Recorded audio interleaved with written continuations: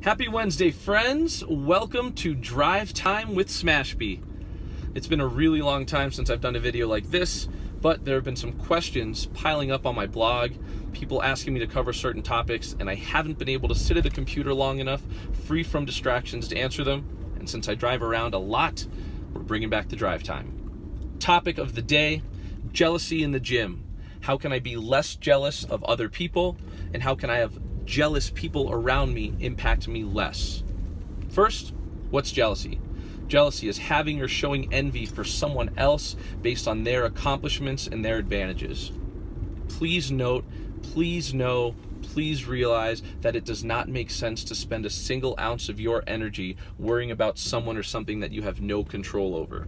Someone's genetics, someone's training, someone's rest, hydration, and nutrition, someone's stress level inside and outside of the gym, you can't control it. So don't worry about it at all. What you can control is yourself, your own training and rest and recovery and nutrition. If you know you're doing those things well, it's just a matter of time. This CrossFit thing of ours is a marathon, not a sprint. So as long as you've got good and reasonable goals, you'll be okay. You gotta stick the course. If you don't, find a good coach or a training partner or a mentor or someone that can help you to help you set those reasonable goals so you can know that you're on the right path to success. It's really, really fun to be surrounded by people who help encourage and uplift one another. In fact, that's most of our goals in the gym, to create that culture of love and encouragement. If you're that person that's bringing everyone down, slowly but surely your personal circle is going to spread out.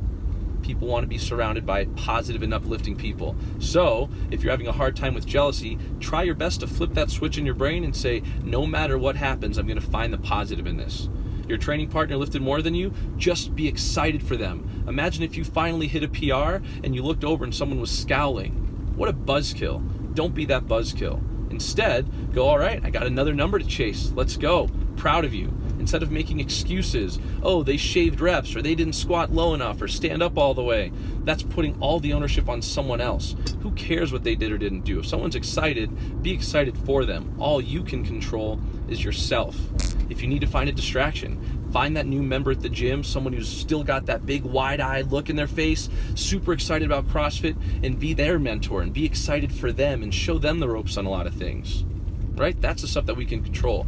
So few people out there have a living made out of CrossFit. So few people make money doing the sport. So what does that mean? At the end of the day, we're just in the gym to look better naked and to be less fat. Why would you stress out over issues that you can't control and not be excited about being in the gym? It should be a fun place. That's my advice. Find a way to channel your energy into something positive. Don't let all of these external forces impact who you are and why you do what you do. If I can help you in any way, let me know, please. Let me know in the comments what you think about this video. Do you agree? Do you not agree? And then let's keep this conversation going. Be positive. The gym's supposed to be a fun place. Look around and exude the energy you want to attract. Be supportive. Don't be a Debbie Downer. Jealousy sucks. Optimism is awesome. Happy Wednesday.